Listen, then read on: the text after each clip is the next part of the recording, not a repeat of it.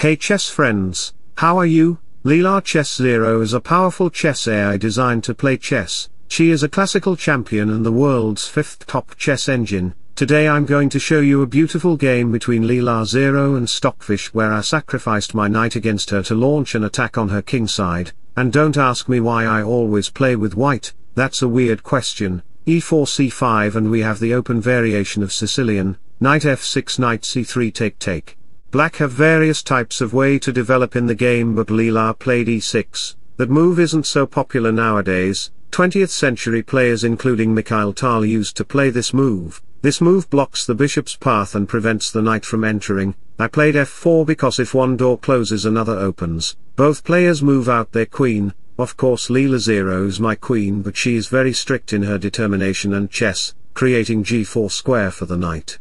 Bishop out to e2 and you may wonder why the queen didn't capture the knight since 2 moves. Well, queen takes knight will tap the queen in center and Leela in my heart. So in this position we have bishop e7 bishop d2 and c5 to blow up the center. Knight has to move back because it's not time to sacrifice the knight. Be patient, I will sacrifice the knight in the game, not like you, where you sacrifice your knight queen and later on, the king. Bishop takes e2 isn't the best move because black will face some serious problems in this d-file and the backward pawn. It's better to keep developing, and you shouldn't just exchange the bishop. Why? The knight can get into there. You may think of playing h3 to kick out the knight but you forgot about queen f2 check, slides take here knight check and that's it. You will down a material and your financial condition will be very bad. So I played castle, bishop runs bishop e3. Moving back the queen on c7 is little passive. You may think of some source of kingside attacks, but after f5 take.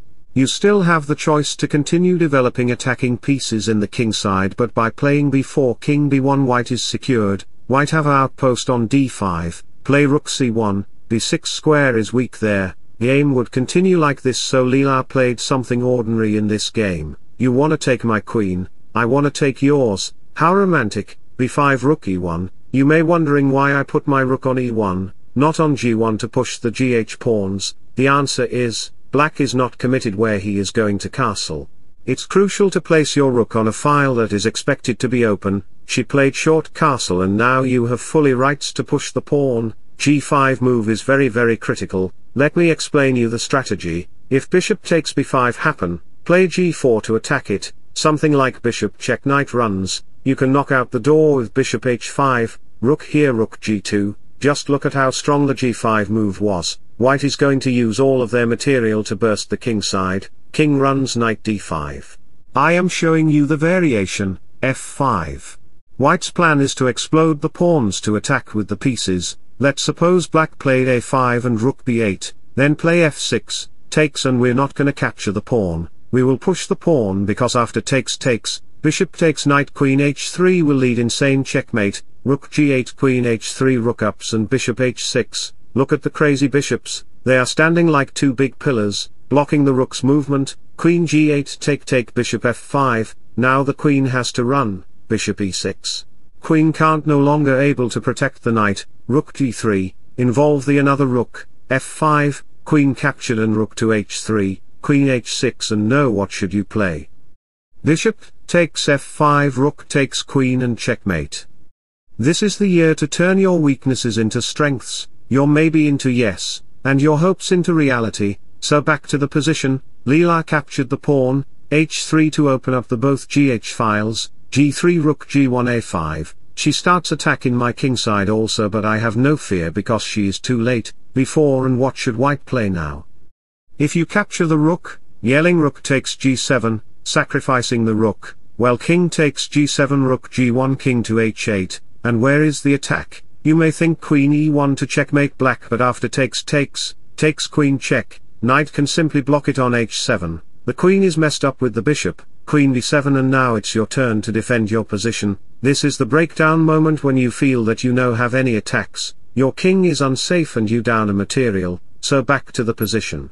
I played rook g1 to attack to in kingside, slowly but surely, and you can't protect your g-pawn no matter what you play. Bishop c4 take queen g2, white is ambitious to attack in this g-file, g6 doesn't work as rook takes g6 explodes the file, take king slides check and mate. And friends, if you are enjoying my content, then please like and subscribe to my channel. I need your support. You may notice that the knight is unguarded, which is why she accepted the knight sacrifice middle game gambit.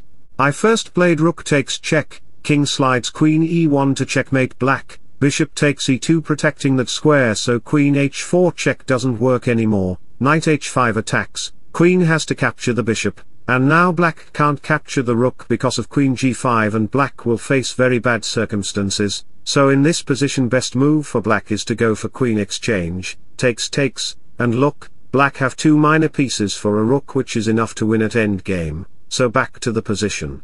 I captured the bishop, queen b7 attacks this, pinning the pawn to target the knight by playing rook b8, so queen g2, threatening a rook check to checkmate black on g7 square, queen takes e4 protects it, queen g5 to check her on h6, and you may think that everything is protected. Why not play a natural move? Well, we can play f5, blocking the queen's diagonal, and how can you stop yourself from checkmate?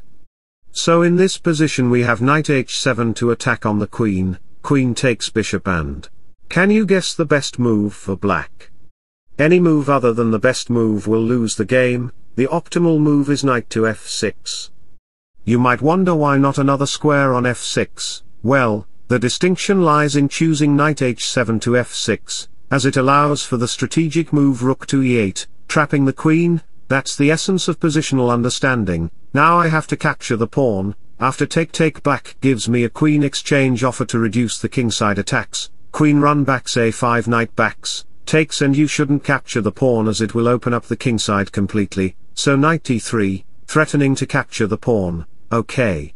You can't capture the f-pawn because bishop d4 will pin the knight, queen d6 is coming to pressure it, so if you play rook f8, then after queen e6, queen f7, takes rook here, rook e1, we will add another pressure with the rook, so rook g7, knight c5, attacking to the knight along with the bishop diagonal. Black's position is completely lost, so back to the position. Leela offers me a queen exchange. I said no. If you can reject me, then I can too.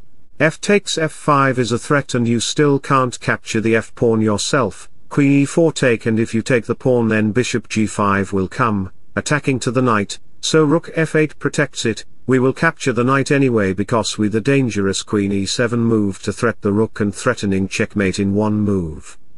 Focus on your purpose, what your heart tells you, and persist no matter what. So back to the position, we have rook e8, queen f7, and we did queen exchanges, and we have bishop h6.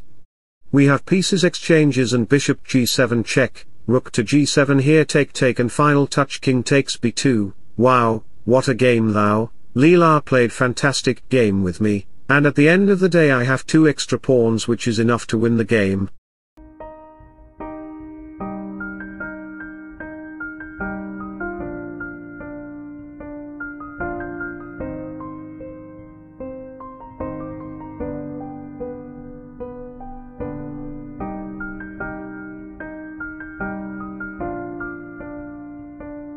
So wish you all the best. Thanks for watching. Subscribe for more. Bye bye, take care, see you soon.